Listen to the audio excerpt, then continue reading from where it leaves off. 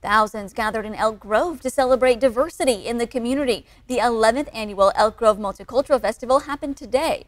The festival showcased the many cultures that make up our beautiful community through entertainment, dance, music, food, fashion, art, and more. ABC 10 was a proud sponsor of this event. Around 8,000 people attended last year's festival. The festival had 2 stages for entertainment, including diverse cultural display of dance and music, more than 60 vendors, and an art show. I think it means a lot for the community here, yeah, and a lot of things we can learn from. The people who don't like to venture out will find something amazing in their own backyard.